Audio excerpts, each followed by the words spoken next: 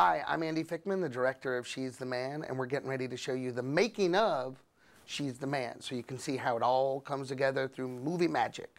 And action.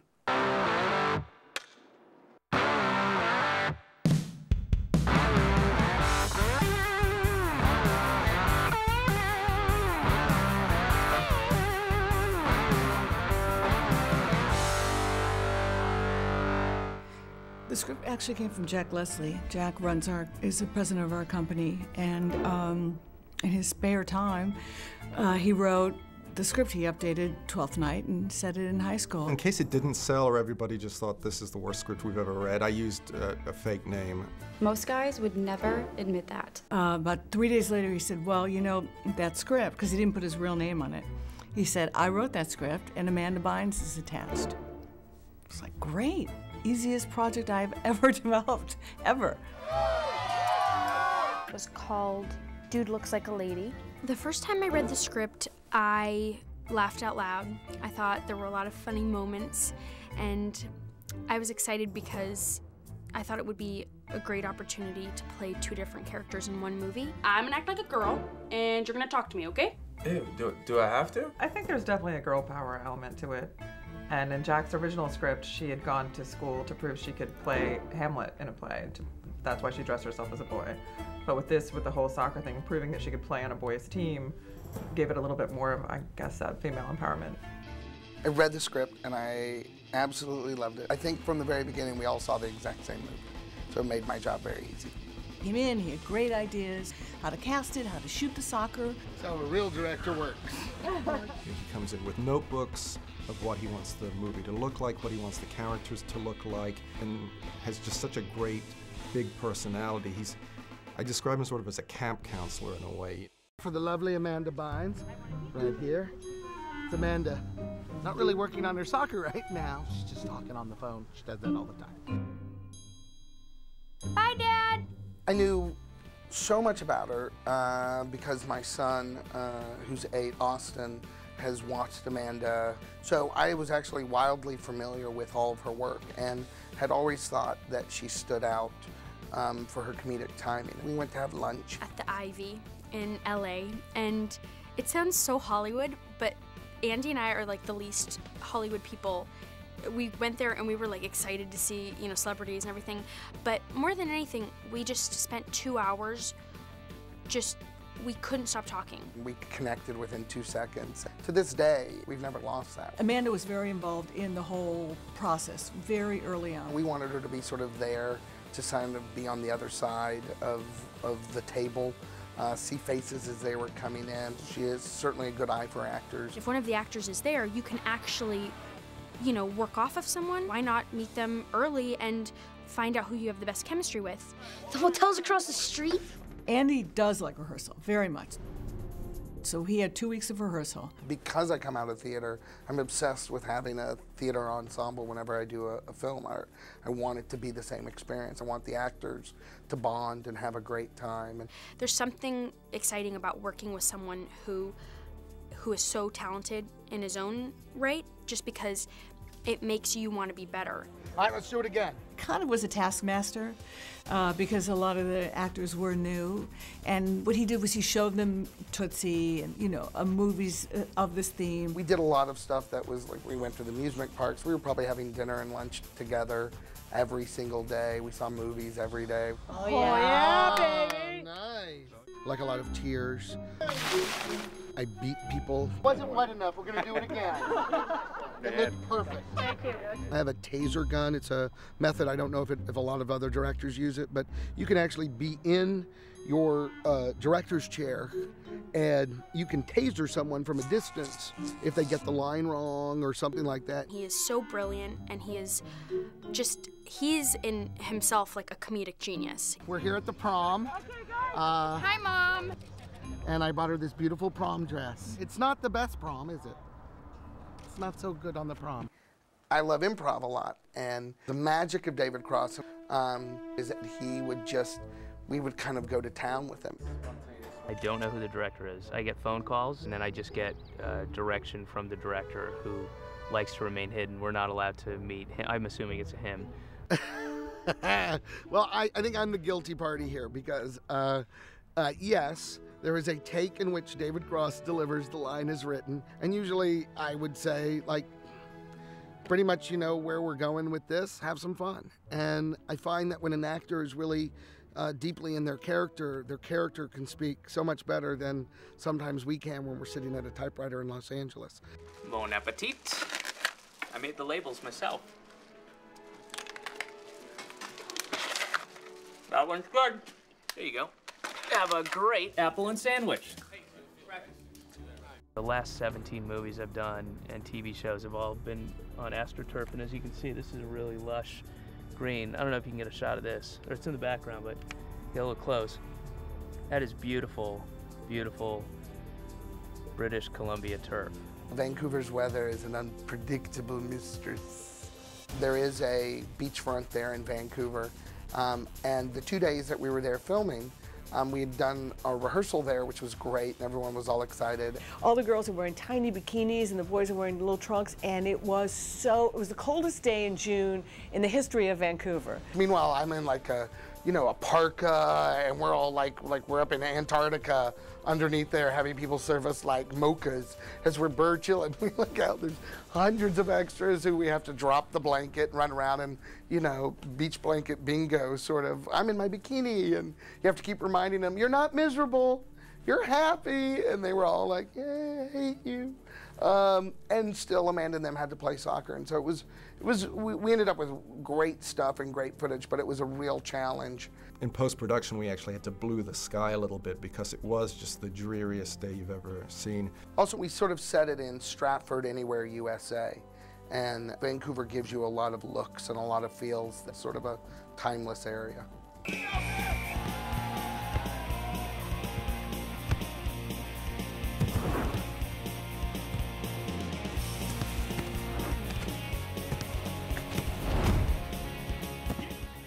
You got me. Where's the soccer fit in? That's crazy. I have no idea. Soccer is the world's favorite sport. Andy really wanted to get the camera in there, shoot it like football was shot in Friday Night Lights or Any Given Sunday. The game plan was, let's shoot soccer and make it sort of really cool and really tough and not shortchange the action of it. We met Soccer Dan Metcalf, Soccer Dan, Nike Coach of the Year. Dan had so much energy. He and I had a similar vision for the film, which was important because he becomes your, he becomes your choreographer. The hardest thing about doing a sports film is, the ball needs to connect to the foot. It needs to do, if I want it to go over there, is that gonna happen? And what's your guesstimate of how many times it will take for it to do exactly that? Make a diagonal across here, and as those guys come in this way, make a diagonal back behind them out there again. We have to decide what are the important points to be able to sell the whole story that happened on the soccer field. And then within that, I'll design plays that allow the soccer ball either to hit the point they want to make, or the soccer ball's going past the action where the actors are actually acting within the soccer game, so that it's exciting and interesting for the audience to be able to watch.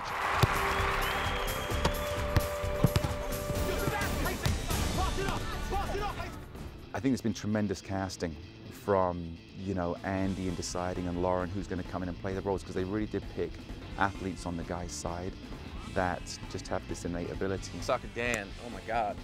He's just a genius, like when it comes to sports and soccer, and he made me feel really comfortable. I played soccer before, but not on this level.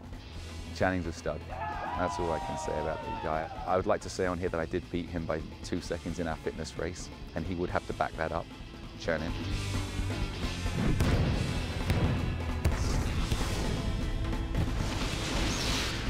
That's all him doing his own stuff. At one point we thought we'd need a stunt double and a soccer double. Ain't nothing to it. He is all out there. I'm pretty physically fit, but first day of soccer I was dead. I was so dead because you never stop running.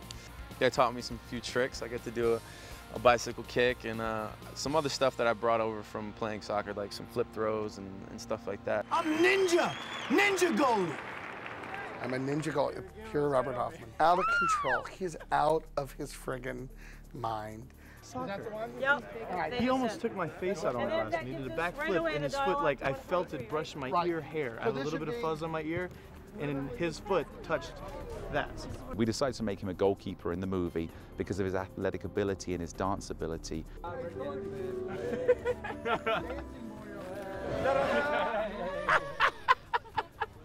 He'd be able to make the diving saves that goalkeepers would make and make them look really dramatic. But diving is not easy to get used to. That's the one thing that I've had the biggest problem with, is that as a goalie, no matter where the ball is, how close or far, you have to dive, and it hurts. And I got big bruises that look like a map of North America on either hip, because all I do all day is dive and fall and dive and fall. Come on! Get on! It's just a real moment where Amanda bit it and fell, and then of course, like I was saying about that moment made me laugh so hard that it had to stay. I hope it was funny. Amanda takes a fall like that, there's nothing other than her continuing on with the scene and then wanting to race back to the monitor and for her to enjoy what we saw. And we had a couple of moments like that. Well, if we're all laughing, then it's funny. Let's move on. And Channing, he let loose, and scenes like in the weight room. Yeah. Or in the tarantula scene. I love physical comedy, and I think I need partners when I do it. Amanda's like Gilda Radner. I mean, Amanda would go and play in any scenario.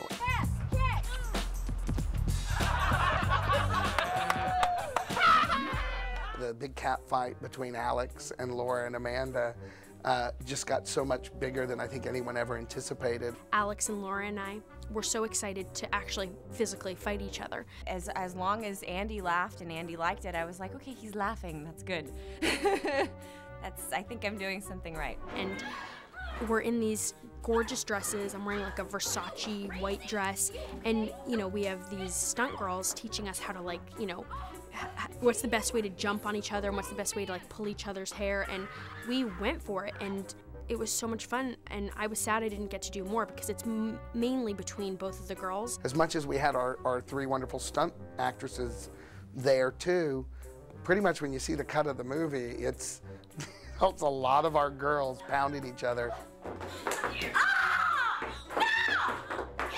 Every day, there was a tremendous amount of work, while at the same time in the morning usually, they'd have hours of soccer practice. I was like, oh, easy, you know, I'll just kick the ball around, it'll be fine. And I was like, no! And you know, I kicked it and it would like go, you know, like that much. And so, you know, I trained for it. I definitely, you know, I got much stronger in my legs and I was able to kick the ball hard. And when I watched the movie, because all of the muscle is gone now, when I watched the movie, I was like, whoa, look at my leg muscle. I was sort of impressed.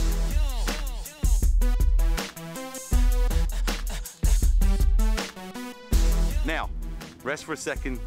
You're getting too aggressive. Yeah, man, you. I like it. She's become excellent. I've been more than impressed at how quickly she's got it.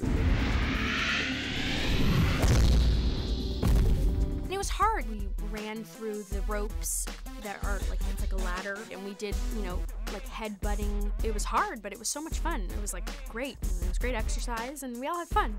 Do you guys know about pinging? I don't know what you're talking about. Ping what? Ping? Yes, I am part of the ping process. Ping like what, the golf thing?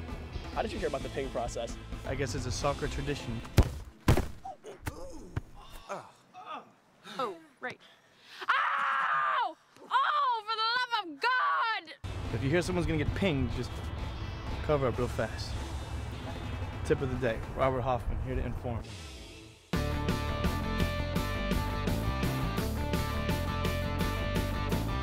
When I watch the movie, I'm just so proud of it and proud of what we accomplished and proud of that we stuck to our guns, that there were things that Amanda and I talked about at that first meeting that we wanted to have, both on screen and off screen. And I can look back and feel like, you know what, we did that. We did exactly what we set out to do. And we just want to promote romance and good times and, you know. Shirtless, sensitive boy. We really like that. We just stayed tight the whole time, and I think it comes off on the screen. I think by the end, it was hard for, I think, a lot of the cast to see it sort of come to an end, which is probably explains why so many of them blew their lines all the time, which I realized later was just because they wanted it to just go on and on and on. I'm so proud of him, you know, like, it was such a great experience, and I love that attitude, and I just had a great time during the whole movie. And scene.